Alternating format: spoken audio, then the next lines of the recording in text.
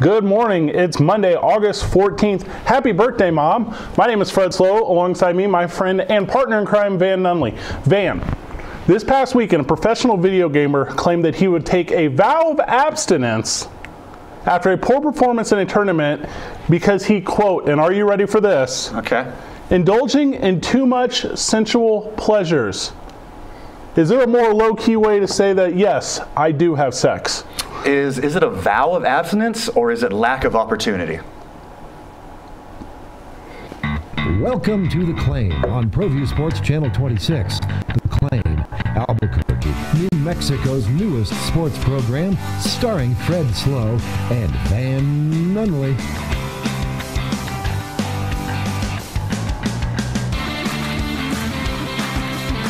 Hang on. In the next 30 minutes, you'll get caught up on what's important, what's happening, and what you should know in the world of sports. Stay tuned. It's time for The Claim.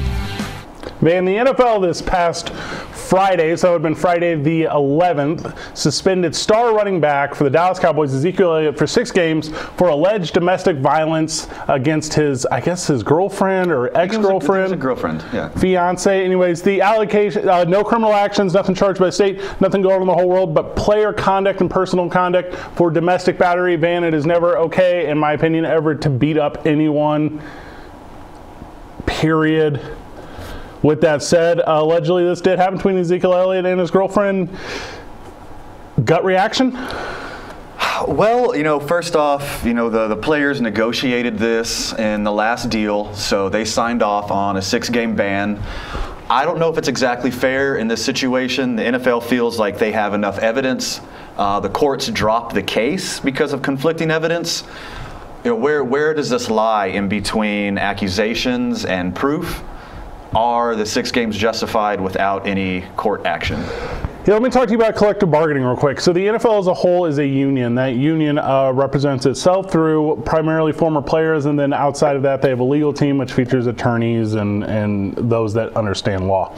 With that said, the NFL goes in and they bargain how they work, who they work for, and the means by which they do it. And for years, not represented very well. For years, they didn't have an outlet as players for whenever there were off the field allegations or there were legal troubles where these players could appeal and where they could take action in defense of themselves. And they had a chance 3 years ago, whenever they renegotiated the contract without a holdout, to really remedy that, and instead they took less practices.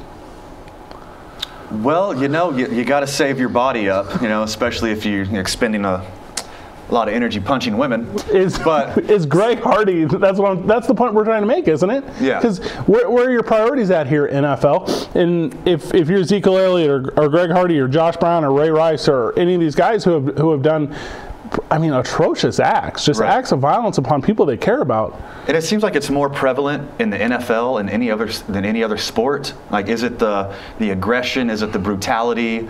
Is it the 53-man rosters? Because there's more people, we see it more. CTE. If you extrapolate it over the NFL, those numbers over society, do they match up? Is it more prevalent in the NFL? What do you think? Oh my gosh, well, yeah, now you're getting to a point of, and we're going to use obviously Ezekiel Elliott as our example here, where culturally speaking, the people that fluctuate towards the NFL, are they more prime or attuned to beating up other people in their lives that they care about? I think that might be the case, especially with Zeke. Ezekiel Elliott, America's running back. Right. Giant Ewok. Yes. Knocked a dude out at a bar. You like that? Knocked a dude out at a bar in Dallas about a month ago. A few months ago, pulled a girl's shirt down. The physical assault charges were dropped. All of this is on video. Then all the domestic violence charges. Yeah. When do these guys understand that they're under a microscope and everybody is watching them? Your chinks shine brightest the brighter your spotlight is. And the thing about the NFL and Ezekiel Elliott in particular is I'm a trends guy. And we'll go back to Josh Brown, we'll go back to Ray Rice real quick. Ray Rice got into a situation with his then girlfriend turned fiance turned wife. And there was video evidence, and video evidence is about as incriminating as it gets. Sure. But his wife and Ray Rice himself both claim that was a one-off. And then after like a thorough investigation and efforts, and I'm one who I will not, I cannot condemn someone for making a mistake. I've made mistakes in my life.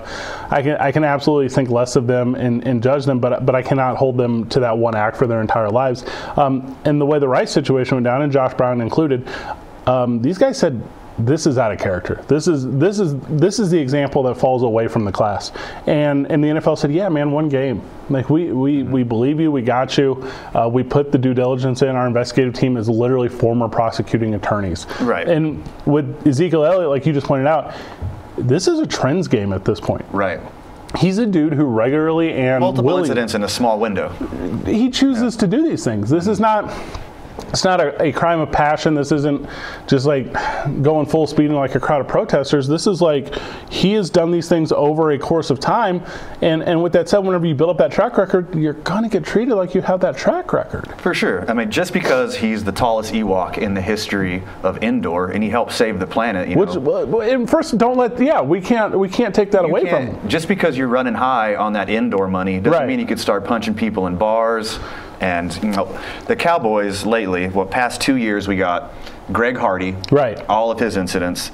Damian Wilson backed a truck up into a woman, pulled a gun out on a dude. Not acceptable. Lucky Whitehead, in his $275,000 contract, was caught shoplifting. Linebacker Nolan Carroll. In his defense, it might not have been him. Might not have been him.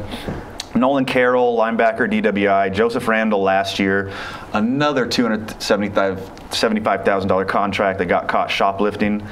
What's going on here? And are you super stoked that they're the 90s Cowboys again? Well, okay. Jerry Jones says, I'm in the Hall of Fame. I'm going to recapture the former glory days. 3 Super Bowls in 4 years or whatever it was, or maybe it's 3 in a row. But I see what you're saying. America's Bad Boys, Trump's America. I get what you're saying. People want to choose. People want to root for this. And it gives us more to talk about. I love the anti-hero. For sure. I'm a big pro wrestling mark. Yeah. Steve Austin was my guy. Yeah. We could talk about Cowboys O-line and Zeke's peripherals all day, but this is more fun. No, I'm on board. The thing that really freaks me out about this whole thing, and we're not today, and we will in the future, we're not going to talk about how over the first 3 games of Dallas this season they're playing the 1, 2, and 3 ranked rushing defense from last year. We're not going to talk about how they've done it they got guys on their team, Alfred Morris. They knew this kind of thing was going to come down. Yeah. That's not Run today. DMC. I like what you did there. Yeah. That's further down the road. That's another episode. The thing that really kind of worries me and upsets me is when you're at the highest level, and if accusatory statements become law, and if accusatory statements become, and right now the standard is 6 games for domestic violence, say they come down harder than that, say they come down quicker, you're going to end up in a situation where, and we see this in college, where players are accused of things just so that there will be a punishment to that player to affect the outcome of games. Yeah. Yeah. We're going to be outside of a Super Bowl eventually one time, and somebody is going to say, the long snapper for the New England Patriots had these abuses against me, and he's not going to be able to play in the biggest game on the planet, and that's going to affect everything on the field. Right. So the process, I don't think, is perfect. I think, obviously, there had to be a punishment here. There'll be an appeal process. That appeal process goes to Roger Goodell. So I don't feel like there's going to be a lot of movement. Maybe down to 4? I think down to 4. Is that your vibe? Yeah, I'm guessing down to 4.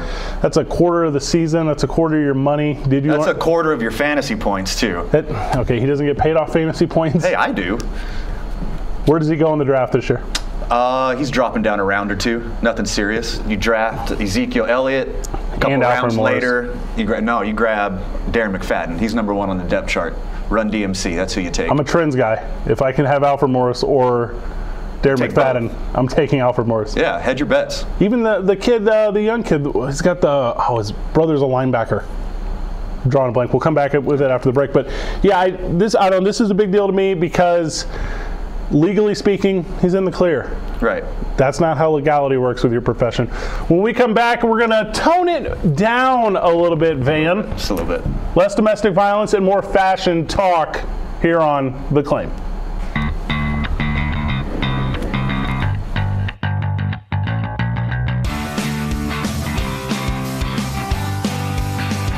Ladera Golf Course on Albuquerque's west side features spacious greens, 27 holes with outstanding practice facilities, and beautiful views of the Sandia Mountains. Nestled at the foot of the volcanoes, our 300-person banquet room and bridal suite is perfect for all occasions. Customize your room with color, chair covers, table linen, dinner, and champagne. Visit our cafe and bar with daily specials and happy hour, plus our full-service golf pro shop. For tee times and more information, call 505-836-4449.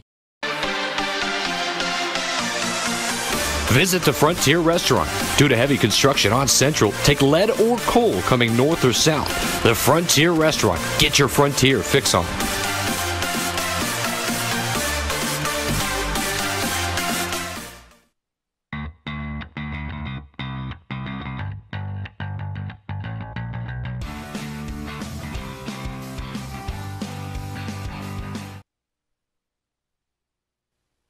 Van, we want to make sure we change the pace up here on The Claim. Obviously, every single week that we're doing the program here, every single day that we're doing daily shows here on ProView Networks and Comcast 26. We're going to give you the national story of the day. We're going to give you something a little more loose. We're going to have a little bit of fun, and then obviously we're going to do our best to find local color because that is my favorite color. Major League Baseball announced last week that they will be doing alternative player weekend, colorful name and branding uniforms. Love it. The weekend of August 25th and 27th. And what it is everyone's gonna have a different uniform, and they're gonna be stylized and other words that millennials use to talk about the importance of their clothing, I guess. But the logos will be adapted, and then on the back of the jerseys will be nicknames. It should be a fun little weekend for Major League Baseball, breathing life into a game that is really resurged with the youth in America today. Sure. Give me your gut on this one, man. Are you excited to see it? Are you going to make time to see at least the highlights of every team? Do you want to see it on the field? Where are you at? Well, I absolutely love it. You can see the jerseys up there right now. I love it. It's breathing some fresh air into a stale, boring game. You know, MLB, Major League, boring. You know, they cling to their traditions. They cling to their history. You know, baseball is the sport where history has the biggest prevalence. But I love it. You know, not only do I love it because it's breathing life into the sport that's, you know, kind of dull-ish, you know, not the biggest hip, culturally relevant sport. Right. But all the profits from the jersey sales go back into youth baseball. Yeah, the profits from the jersey sales, and by jersey sales I mean auctions. So every single jersey that's worn that weekend by a player will be auctioned off on Major League Baseball PA's website. And then the Players Association is going to donate to, they have a charity for youth baseball. I think a lot of it is for inner cities. With that said, I'm going to give you the name of a player. Okay. And then I'm going to give you the nickname of a player. All right. That's going to be on the back of the jersey. I need you to tell me who this Major League Baseball player is. Whew. All right, let's try it. Are you ready? Okay. All rise. That would be New York Yankees rookie outfielder Aaron Judge. Rookie sensation Aaron Judge. Yes. Stickman.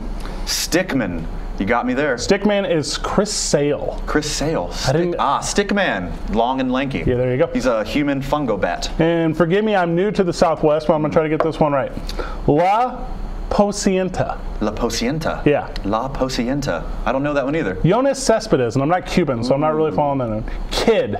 K-I-I-I-I-I-D. That is Angels center fielder and best player alive, Mike Trout. It absolutely is. Miggy, I'm going to go with Miguel Cabrera. Corey's brother. That is Mariners outfielder Kyle Seager. Brother of Corey Seager. Who is the older brother. Usually, the younger brother gets the tag. Riding the Cody train, Cody Love. I don't know Cody Love. Cody Bellinger. I should have guessed. Would not have came up with that one. Toki 2.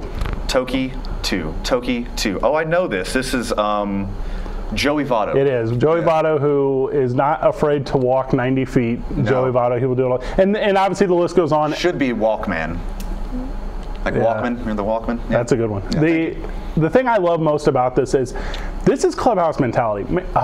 From the time you're the youngest dude playing at 3, 4, 5, 6 years old, all the way up to major leagues, No one calls you by your name. Everyone calls you by your nickname. Yeah. And not necessarily do all fans, broadcast, people outside of the clubhouse know what your nickname is. For sure. And as long as it's PG, is going to that weekend be featured on the back of jerseys. One jersey that's never had a nameplate on it is the New York Yankees. Historic New York Yankees, the pinstripes. Never once in the history of their franchise had names on the back until this weekend. Well, do not worry, because a famed producer, Dana, had showed the uniforms. The pinstripes will not be touched, guys. It is an alternative jersey. I've heard a lot of outroar and cry about manipulating history and how shaming it would be, and people just want to really unite the right on this. But I don't think that it's going to affect like the lineage, because this is it's like a child jersey. It's like that's what I wear to bed. That's like a sleepover shirt. Yeah, for sure. So. No, go ahead. I was going to say, so my final thought on that is hey, purist, is it okay to have fun one weekend? For sure, let's have fun. Can we start celebrating? Can we start doing more bat tosses? I got beef with one nickname. Okay. My main man, all 5'5.5" of him, Jose Altuve, went with Tuve, the last name Tuve. Homeboy's nickname is Mighty Mouse, which is one of the best nicknames in sports, and he goes Tuve. Hurt my feelings. Demetrius Johnson, UFC fighter, is Mighty Mouse. No, he's not. Who's more famed? Jose Altuve. I think you're absolutely right. Yeah. Demetrius Johnson. I said that out loud. He hasn't fought a fight in 6 months or something. I didn't know he was. He's like I'm kidding. I know exactly. Superfly? Is that what he is? Pound for pound, the best alive. Yeah, but there's no one else. I heard Joe Rogan say that. I have no proof at all of that. You can be the pound for pound best fighter in the world if you're 105 pounds. There's no one else 105 pounds who wants to fight you. Because math. By the way, a personal friend of mine, Demetrius Johnson. I'm not trying to say anything negative. Name drop. Here we go. I'm not sass right here. I'm not trying to Stephen A. Smith this whole thing. Okay. But I cannot bash Charles Barkley because I've shook his hand one time. Man, those are some low standards there. I'm just kidding. I love me some Charles Barkley, though. I'm absolutely kidding about that. Knucklehead. Did you look up where your favorite team is that weekend? Which weekend? Players Weekend. Well, duh. The Houston Baseball Astros. Yeah, where are they? That's my answer for everything. Are they at home or are they on the road? Oh, I don't know. Oh, I don't know either. Yeah. Well, the new interpretation of the uniforms is the hats. I think the hats are huge. Hats are really cool. I have bought every year Major League Baseball, as of recently, Major League Baseball has released themed hats for the 4th of July, Memorial Day, Veterans Day. They have stuff out that you can buy or whatever. And obviously they found a lot of success with pink apparel for Mother's Day and blue apparel for Father's Day. Yes. And obviously all that stuff's auction off for charity as well. But the alternative hats, I think, are the big sell here, because the logos for every Major League Baseball team are tweaked in just a way where they're just a little more fun. There's a little more life to them. There's a Rick and Morty about them if you want to talk to the kids these days. Bright neon colors are going to appeal to youth more. Yeah. They're going to sell a lot of hats. Well, and it's kind of got a minor league baseball feel to it, where these teams can have that thing that's going to relate to those kids, and you can have it for a long time. You've been to, and I know here in Albuquerque we have the Isotopes, obviously, but I grew up in St. Louis, Missouri. I watched a lot of professional baseball in my day. Hat giveaway day of a unique hat, like the plaid hat or the whatever. It's the biggest turnout of the year. It is. That's the one you keep. And here we are as we're looking over them. The hats. Love it. So if it's not an adjusted logo, it's an adjusted color scheme, and I think it is just, I don't know, a fun option for fans and a cool thing for baseball. Last thing we're going to mention is the patch on the sleeve. The patch on the sleeve is who Major League Baseball players want to thank for helping them get in the game. I like it a lot. Yeah. If you don't choose your mom, oh, by the way, happy birthday, Fred's mom. If you don't choose my your mom's birthday was this past week. 58 years old, Mom. Love you with all my heart. Yeah, if you don't put mom or possibly mom and dad on your sleeve, you're doing something wrong, and you better have a really good story not to use it. Yeah, I feel like you can absolutely do Coach Roy. Sure. Yeah, or he's the one guy. Yeah. Or if you're like me, you better had a huge impact though, not to put your mom. I love you too, Mom. I'm going to be that dude real quick. Okay. Here we go. So let's say you're coming up and you're a Major League Baseball player. That's not a good look. You're going anti-mom here? I'm not going anti-mom. Okay. But I'm going clubhouse camaraderie. I'm going fellowship. Okay. Big deal in baseball. Huge deal.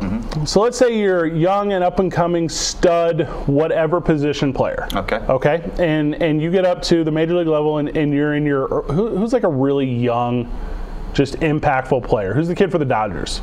Corey Seager. Oh, Bellinger. Cody Bellinger. Cody Bellinger is the young outfielder for the dad. Beautiful swing. The Dodgers. Yeah. So what Great lift angle.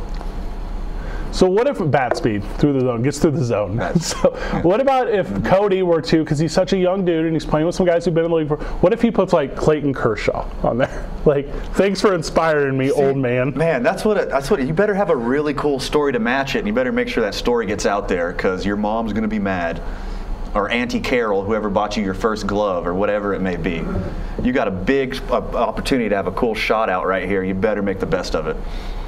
Other possible inspirations I could have had for starting my baseball, obviously Chipper Jones. Chipper Jones is a huge reason I got into baseball. The greatest actor of all time. We were talking about this yesterday. Yes. Is that who you're going with? Yes. The Kevin Costner? I feel like Kevin Costner is the reason that a lot of kids play baseball. Waterworld, wildly underrated movie. I don't mean that. It's terrible. You're talking about The Postman. Waterworld is a cinematic masterpiece. That's a hard stance, man. I don't know about that. The Postman is garbage. I'll go Tin Cup. I'll take Tin Cup. Well, okay.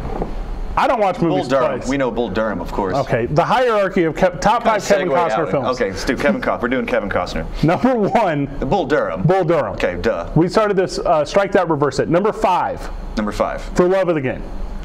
Decent. Stop. Decent. We have different opinions on that movie. We could have different opinions, dude. 4, Dances with Wolves. Okay. 3, Field of Dreams. Okay. Well, what do you slot in 2? I'm going Field of Dreams 2. No. Okay. Number 2 is Waterworld. And then number 1, of course. You left out Tin Cup. No, You're going to put Tin Cup number 1, and then Bull Durham 1A. Kevin Costner had put out I'm in St. Louis, Missouri. Kevin Costner had put out a movie, and I don't remember the name of the movie, not important. And as Kevin Costner's in town, he's doing the morning show, the local Fox morning show. And this is like the loose, like zany Fox morning show with, hey guys. Yeah. Hey, good morning. It's 73 in the studio, 84 outside. Hope you're enjoying the day. Like, it's that show. Okay. So. I don't watch that show. No, it's not good. But Kevin Costner somehow, his publicity guys got him on the show. Okay. As Kevin Costner comes on the show to promote whatever movie he's promoting, it's also Kevin Costner's birthday on this specific day. Why is he working on his birthday? Well, he's a go-getter. You're like the 13th biggest star in the world. We will come back one day with the biggest stars in the world. Let's do that. That's a good conversation. Neymar will be on there. I like that. So as he's on the program, he's talking about the movie. He's talking about being part of St. Louis and the importance of baseball in St. Louis and blah blah blah. Huge. So the morning show host they're like, well, hey Kevin, we heard it was your birthday. Okay. So happy birthday, Kevin! And they start giving Kevin all these like very regionally specific gifts to St. Louis. Okay. So like here's like a Cardinals hat. Here's like an Emo's thing of toasted raviolis. Sure. And here's like a roll of Provo. Quart of Bud Light. Yeah. Oh, yeah. Like just gooey butter cake. And if you don't know what it is, Google it and then put it in your body. I've heard of it. So they're giving all these things to Kevin, and Kevin is just like, it's like he's been accosted. Like Kevin, the look on his face is disdain and hatred. And Kevin Costner says to the morning show host, he says, "You guys really love yourself here." Ooh. Ice cold, Kevin. Firing away. That's the equivalent of like us like handing out like miniature balloons, and green chili. The miniature balloons look as if the balloon is a green chili shape. Yeah, even better. They all say Frontier on them. Like everything's sponsored by Frontier. Proud sponsor. We should be sponsored by Frontier. You watching Frontier? ProView Networks. Yeah. Proud sponsor. Yeah. In conclusion, to Major League Baseball uniforms, will you buy a hat? 100% I will buy a hat. Players Weekend hat? Yes. The Houston absolutely. Astros one? You know I will. The Cardinals one does not have much change. The Dodgers one is pretty good. Check out the Dodgers one. Is that how they say it here? Doyers. The Doyers. See, I'm new, but I'm learning. Spanish heritage. We're a big Dodger city here.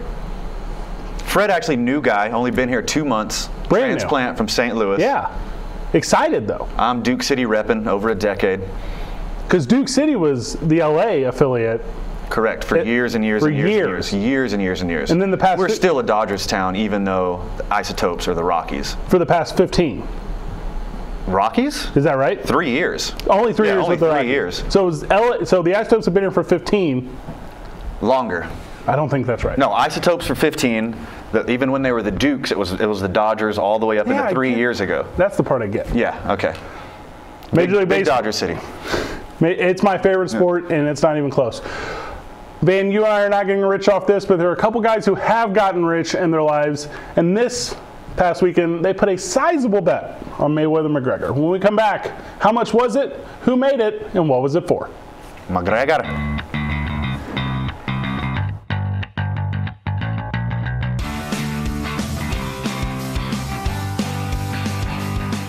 For 55 years, people have bought trucks from Tillery in Los Lunas.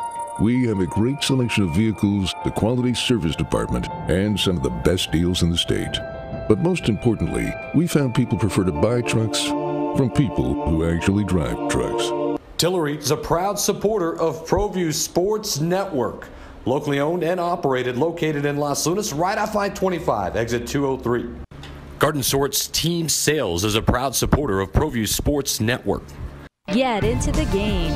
Garden Schwartz Team Sales features fine products and apparel from Wilson, Schutt Sports, Speedline, and Russell Athletics. We offer custom embroidery and screen printing services for all of your school or club needs, from team uniforms to school letter jackets. Specializing in all sports and serving all communities, from big schools to small schools, from up north to down south, or all points in between. Garden Schwartz Team Sales. For great prices, friendly staff, and quality products, call Garden Schwartz Team Sales today at 1-800-880-7767.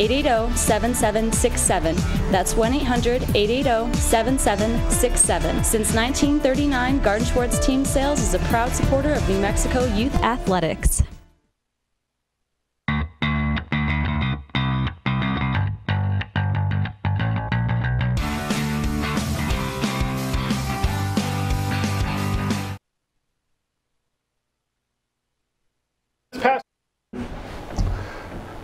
An $880,000 wager. That's a lot of money.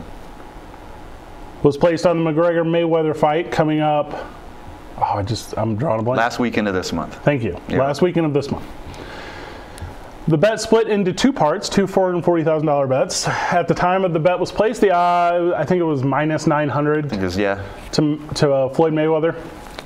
As it should be after this Conor McGregor video surfaced this weekend of him like pretending to know how to box. He seems like tapping him on the head. He's in a lot of trouble. What's going on with that? It's gonna be rough. The bet was made by, and I will give you one guess before I tell you. Who made an $880,000 bet in favor of Floyd Mayweather? Must be like Burt Reynolds or something. The Maloof brothers, my friend, who own the Sacramento Kings. Of course it was the Maloof brothers. Gavin and Joe Maloof. Albuquerque connection, Maloof brothers. From the producer booth. Apparently the Maloofs are from Albuquerque. Shout out to Dana, the producer booth. I did not know. Thank you, Dana.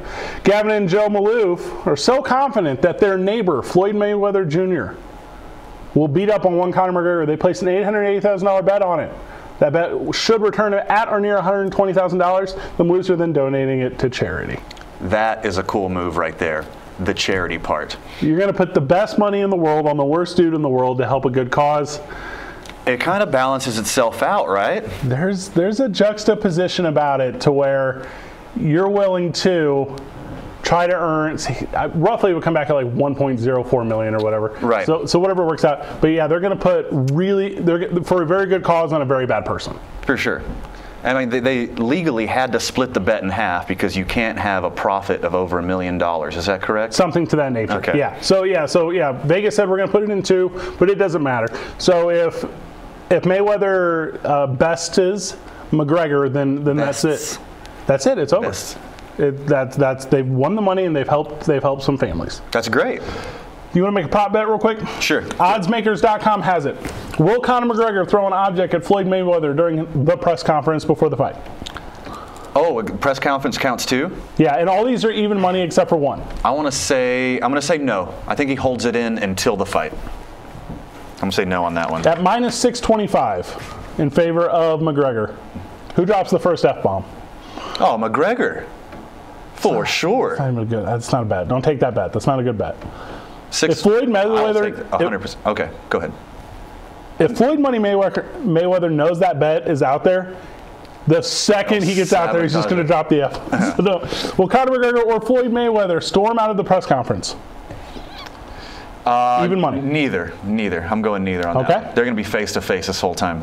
Oddsmaker.com. Will either Conor McGregor or Floyd Mayweather be knocked out during the press conference. There's no way. Ooh, nah, I'm just going no. I don't think anybody's going to get knocked out during a fight either. Oh, I don't either. Yeah. No, I think they're going to dance around and put on a show. Yeah. No, these dopes are going to. We need to talk way more Mayweather McGregor, because this has been one of the most entertaining spectacles in the history of sports. Well, that's what I'm about. I've been to WrestleManias, I've been to Super Bowls, I've been to World Series. And that's exactly what it is. And that's exactly what it is. This is WWE at way higher stakes. And they actually punch each other in the face. The sports value here, not great. The entertainment value, through the roof. Off the charts. We got one in the books, my friend. All right. Preseason game one. Preseason game one. Game one wrapped up. I think we did great. I think it's a good look. Same band time, same band channel tomorrow. You've been watching The Claim on ProView Networks. Thank you to Dana TV. Thank you to everyone involved. And see us tomorrow morning. Peace out, Albuquerque.